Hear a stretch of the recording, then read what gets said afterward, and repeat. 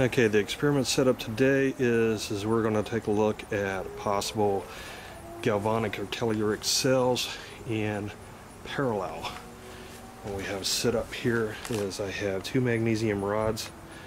I'm going to find them in the rangefinder. Okay, there's one magnesium rod. I have a jumper going over, and I have a second magnesium rod over here. Right there it is. And what we're going to do is we're going to take single cell measurement and then jumper both cells together in parallel. And on this end there is a graphite rod, and we are jumping over to another graphite rod right there. And there again, the white lead is running to some red wire and heading all the way down to the other end. Okay, I've started back up. This is with a single cell, and we're hooked up where the positive lead of the meter is going to the graphite rod, the negative lead of the meter is going to the magnesium rods. Okay, this is a single cell. This happens to be the cell I'm going to call the left one. This is orientated from my backyard to the front of the house. The next reading will be the right hand cell. Okay, the reading I have here is now the right hand cell. Next readings I will take, I'm going to jumper both cells together and do a reading along the entire cell to see that the battery voltage is pretty much the same. Okay, this is the reading with both anodes and both cathodes connected in parallel. Next reading I'm going to take is I'm going to go ahead and do a series current measurement with the total parallel configuration, and then we'll separate the series. Okay, this reading is what we're getting in milliamps.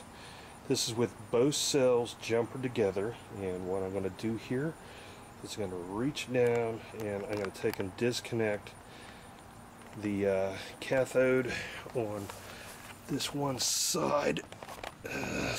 So we're disconnecting the cathode. It should isolate. Now we have watched our current now that the meter is reading has dropped by a little bit. This is definitely not an additive where you're getting two cells in parallel and you're gaining something. So this is a single. What I'm going to do is put it down. We'll disconnect the jumper from the other side to make sure that we are indeed isolated as a single cell. Okay, let's go look at our current reading. Our current reading, now that I tripped my wire. Okay, hold one. I have to connect back to the electrode. Okay, power cord yanked it. And now we are reading just a little bit lower. This is a single set of cathode and anode. When I took and broke the connection here in the beginning, we were looking at two cathodes and a single anode, so that changed our plate size configuration. Next thing will be to hook a load in series with a single one and see what type of drop we get here. Let's see what type of voltage we're reading.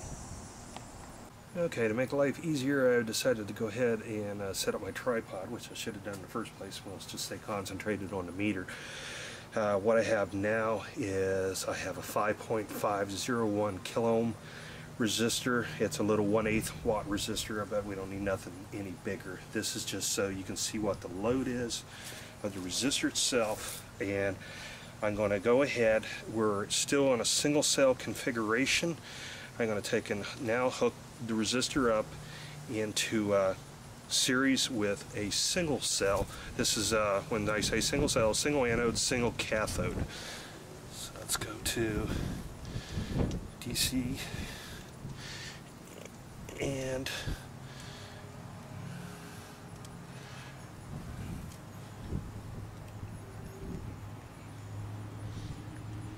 hooking the negative lead up to the cathode. Here, of course, we have nothing at the moment. We have the resistor here that can be seen dangling in front of the meter. Okay, this little thing I am now hooking up to what we have coming from the anode. Let's see what we get for the voltage measurement. Okay, we are now reading 1.536 volts. This is single cell configuration. I'm going to reconfigure the meter to see what we have for a current drain.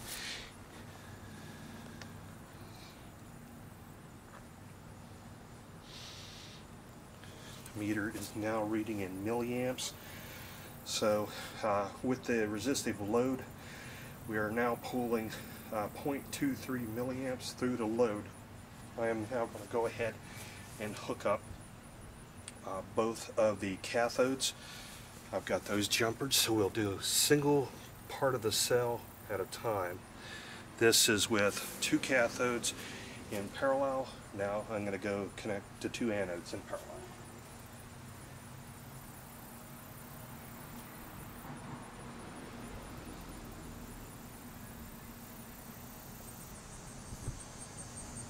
The two anodes are in parallel, and we still have a steady current going through the load. The good thing about that is at least it is stable. 0.24 milliamps at the voltage we were getting is right nice for an energy harvesting circuit. I'm going to go ahead and I'm going to disconnect the load, and I'm going to hook the battery, the ground battery, back up with the plates left in the parallel configuration so we can see what we get now. Okay, the resistor is now disconnected, and this is the multimeter only in series with the loading on it. And I don't know exactly, it's either probably 1 mega ohm, 10 mega ohms, I don't know what the loading is. Right here we're seeing 4.7 increasing 4.8 milliamps, and this is through the meter itself, and it's steadily increasing up. I'm going to reconfigure the meter. We're now over 5 milliamps, and I'm going to go back to voltage and see what we have for a plate voltage.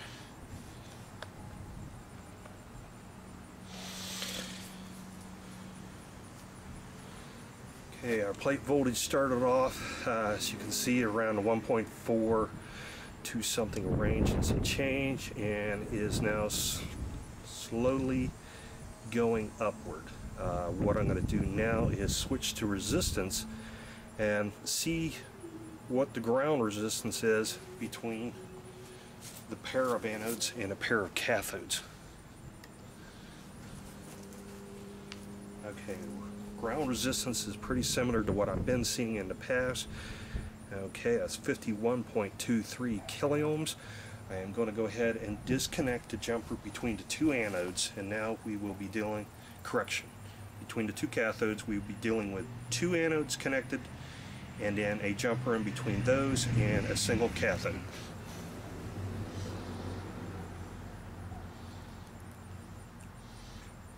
We are now in a single cathode configuration. I am going to split the other cell, so we are reading a single anode.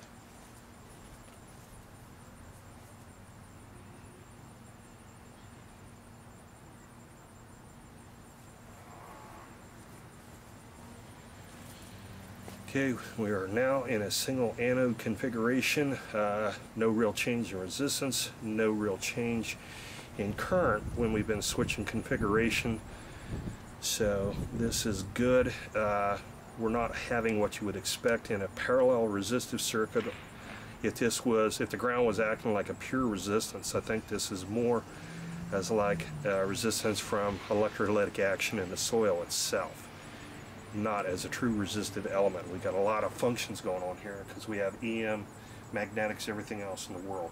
And I'm going to go ahead and switch to voltage and see what we are in single cell configuration and go back again. Okay, that is voltage, single cell configuration.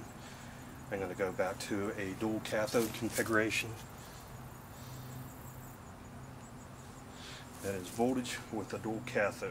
I am going to go down and now hook up both anodes together.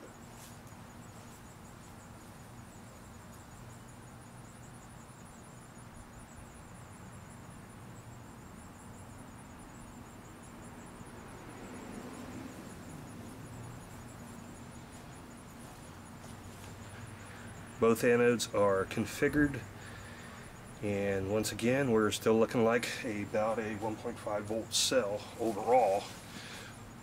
And I am going to switch one more time to current and see what a final current reading is.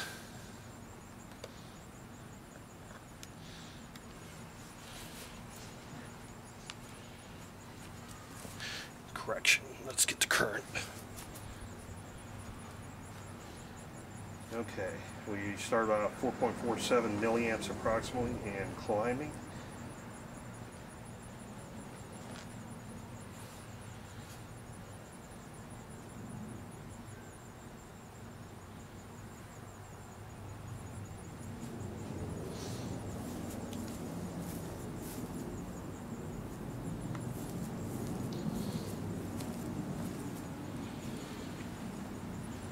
Now we are back up to over 5 milliamps. That concludes this experiment.